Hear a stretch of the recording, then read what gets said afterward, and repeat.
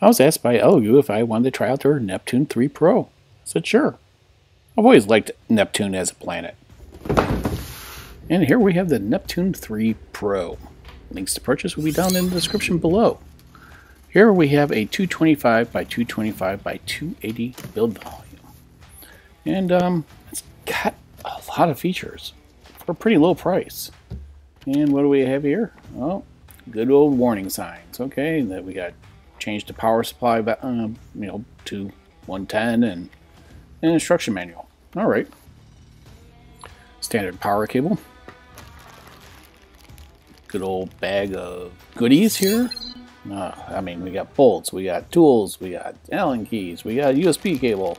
Yeah, we got lots of stuff there. Magnetic base, huh?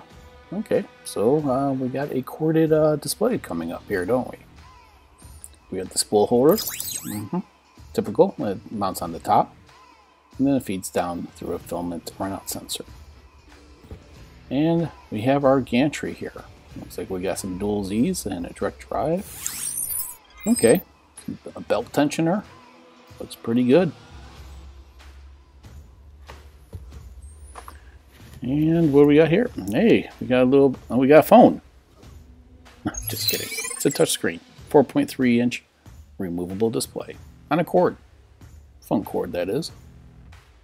Plug it right into the phone socket? No, just kidding. Don't do that. Do not do that.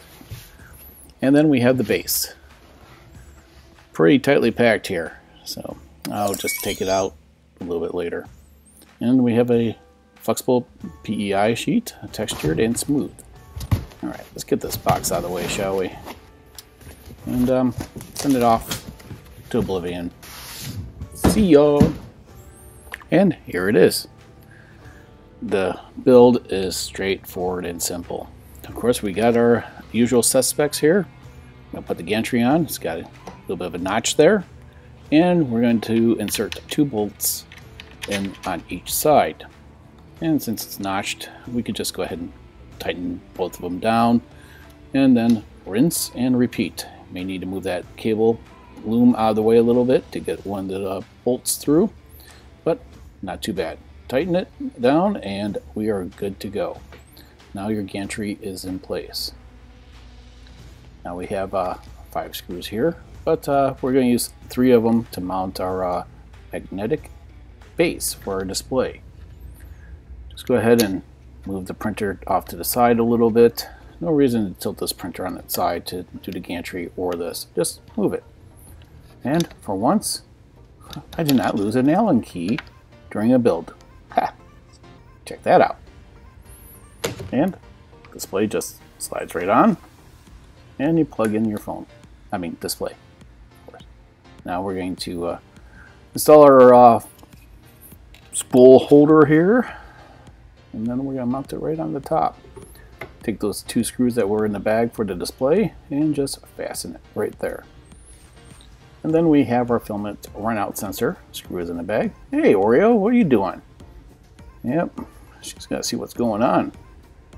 Bear gets all the screen time, it seems. And it's a fidget spinner.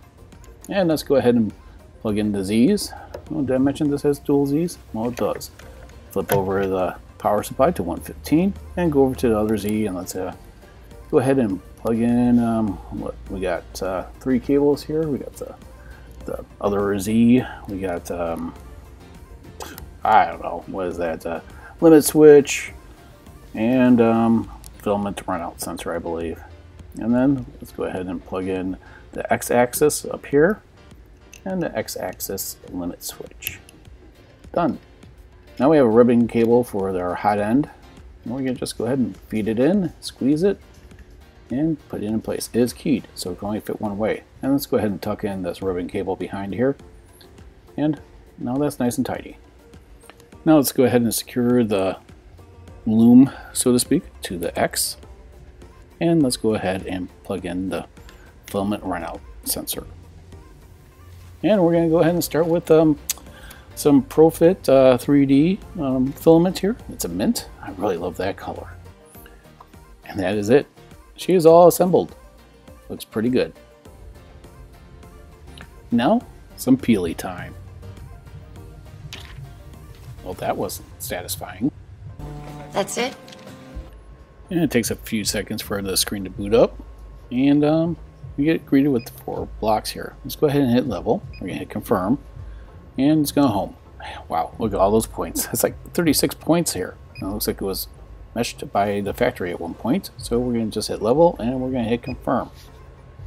And this is going to heat up, which is great to see. And this took a couple minutes for it to do all these points. There are no leveling springs or anything or nuts. This is a fixed bed, so you may want to make sure that there's no wobble or anything with the, and adjust the eccentric nuts on the bottom. And once this is done, you shouldn't really have to adjust this bed again anytime soon. Gives you a little graphic here about how to do your Z offset and what to look for. Now let's take a look at some of the features of this ELEGOO Neptune 3 Pro. And when you start to print, you get a little preview, which is nice. And again, the display is removable by magnet, and it doesn't really have anything really advanced on here, but it's enough to get you going. And and it's very responsive. Again, nothing real fancy about it, but it is very functional. And I like it that it's magnetic. You have your belt tensioners on the X and the Y. Nice to see. Seems to be a little bit more standard nowadays to see this. And then we have the filament runout sensor that pivots on the top. I really like seeing that. And we have a direct drive. We also have dual cooling on here on both sides. And if we pivot to the rear of the machine, you'll see that we have dual Z stepper motors. Definitely nice to have. And then on the top, hey, a light bar. That's pretty cool. But before we continue on, I'd like to introduce today's video sponsor. And today's video sponsor is PCBWay. Are you looking for a PCB? Well, look no further than PCBWay. They're their one-stop shop for your PCB and manufacturing needs. You want to just generate a quote? It's pretty simple. Then you could do a standard PCB, advanced PCB. You could do a FTC rigid flex PCB. You could do some assembly. And you can also do SMD stenciling. But that's not it. They also offer CNC and also 3D printing. It's literally a one-stop shop for all your needs. You're looking for a little project to do? Look at the shared projects. And you could go ahead and basically order a whole kit and just do a little project that someone else has created. It's a great community section to share your ideas and have other people build the projects that you are working on. And I would like to thank PCBWay for sponsoring this video. Now let's continue on to the ELEGOO Neptune 3 Pro. Now it is recommended by ELEGOO to install their pre-configured version of Cura for ELEGOO. And I'm not the biggest fan of it, but let's go ahead and choose the Neptune 3 Pro and hit OK. Now I do have multiple versions, so you'll see that configuration error, but go ahead and just choose ignore. And let's go ahead and run some test prints and see how this ELEGOO Neptune 3 prints.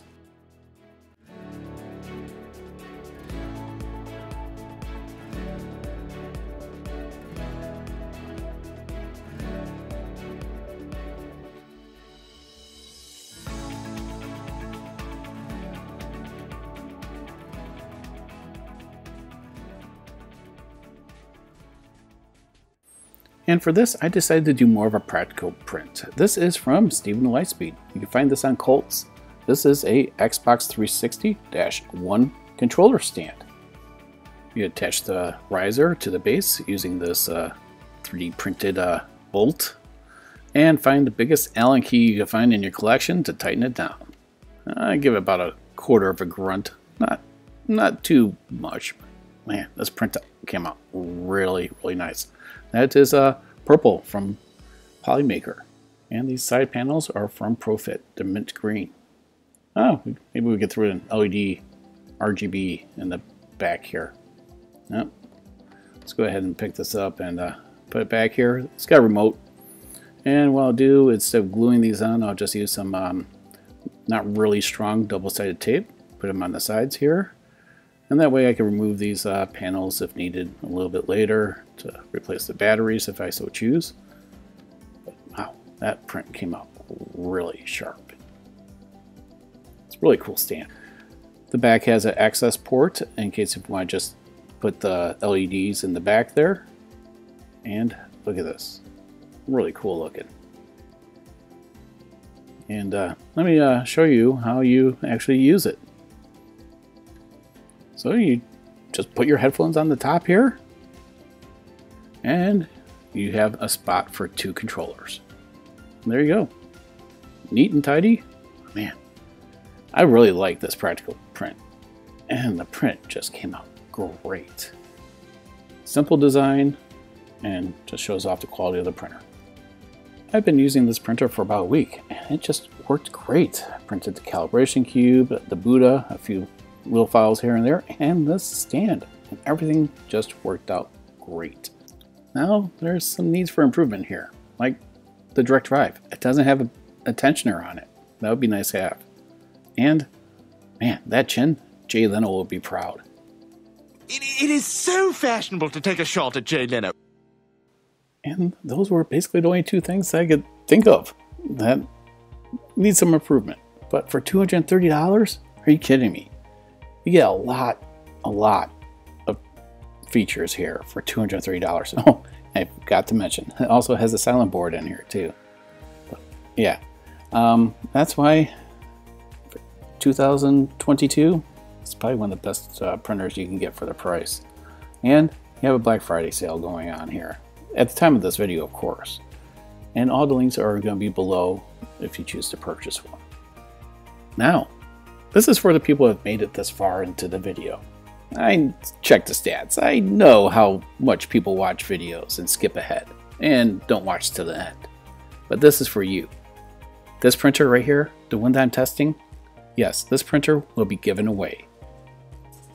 And to enter, all you have to do is comment below. But there is a catch. The catch is that I do not want this printer going to someone that already owns a 3D printer. The keyword to enter the drawing at random is Neptune. However, I just don't want to see people typing in Neptune. Those will be skipped over if you just type in the word Neptune.